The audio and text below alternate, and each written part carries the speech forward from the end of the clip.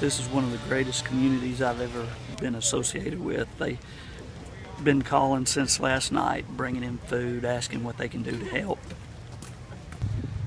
We just rebuild, just trust God. We've got all the faith in the world. The Bible says faith will overcome all things. We're just going to rebuild, start all over. Well, you know, we're just taking it one day at a time. I know tomorrow's Christmas and everybody's got family and friends that they're worried about, but we're taking care of as many people as we possibly can and making sure that everybody has a happy Christmas. Don't know where the people are coming from, but you know, when you have a disaster like this, it seems like the community just comes together.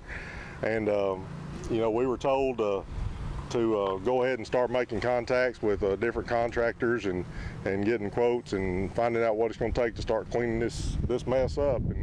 And our insurance, we're with State Farm, and they're doing a magnificent job of taking care of us right now. So we're going to put it in their hands and in the hands of the Lord, and we're going to be okay. We're going to bounce back. This church has been here since 1910, and we don't plan on stopping now. So this is just a setback. It's temporary, and we'll come back bigger and better than ever.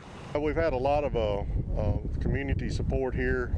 Some of our friends from other churches have been around here.